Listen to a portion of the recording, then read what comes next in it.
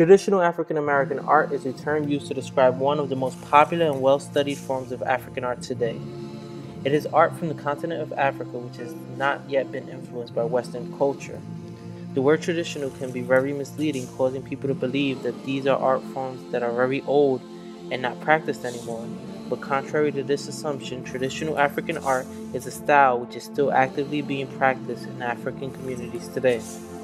One of the main things to focus on when discussing traditional African art is the fact that every piece of art, traditional or not, takes on a new identity depending on where it is being viewed and who is actually viewing it. The artist plays a major role in how the art is interpreted. In European countries and here in the West, we look at these art forms such as tribal masks and various sculptures in a different context than the people of Africa. One example of a group of people who practice traditional African art are the Dogon. The Dogon live in the western part of Africa in the country of Mali. The Dogon are best known for their religious traits, their masks, mask dance, wooden sculptures, and their architecture. Here in the West, we are fascinated by the Dogon sculptures and their beauty, although to them they are nothing about beauty, but more about the meaning surrounding the sculpture and how it pertains to their religious values, ideals, and freedoms. These sculptures are kept hidden within the home or in the home of the Hogan, who, as we have learned throughout the semester, served as the spiritual leader of the Dogon. These forms of art are not to be seen by the public. The Dogon have constantly created beautiful wood sculptures, and their sculptures are considered to be the longest surviving wood sculptures of the world. They are wood sculptures which have dated back over 1500 years. Most of the sculptures have spiritual meaning, which we in the West have been unable to determine. The ritual use of masks in the Dogon society helps us to illustrate the importance of the spiritual role.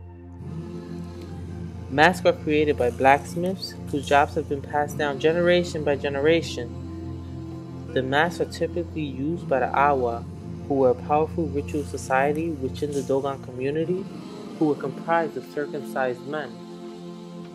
The Awa society is responsible for initially 3 public rites. These rites included the Dama ceremony, a ceremony which is said to help the dead cross into the spirit world, a post-funeral, and the Sigwi, which was the largest known ritual ceremony throughout the Dogon society and occurred every 65 years to celebrate the replacement of an older generation with a newer one. Traditionally, paint dyes wood, fibers, and other materials which come from a bush, which was seen as a separate realm from the actual village which the Dogons lived, were used to build their masks.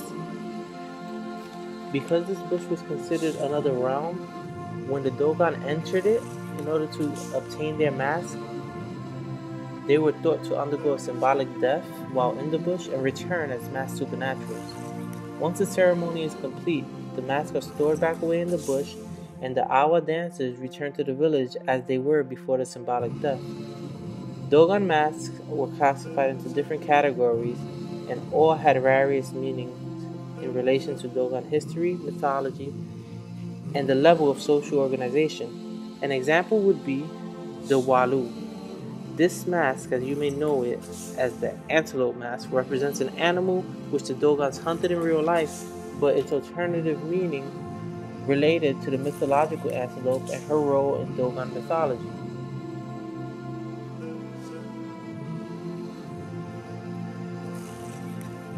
Colonial art.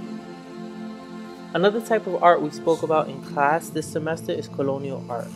During the era of colonial art, many things were happening in Africa which caused artists to struggle to define a cultural identity in the art crafted. Africa was becoming a melting pot of culture due to the fact that many modern European countries began to colonize Africa. Colonization began to diminish the meanings behind African art and instead gave them monetary value. Art was now being created as an item for sale and not for religious purposes. Globalization caused African art to influence many Western artists during this time, such as Picasso. African art was said to have an aesthetic value and inspire new works of art in the West. One of the greatest things taken from African art was this new approach of balancing realism and bizarre images while ignoring reasonable proportions like the original Western art contained.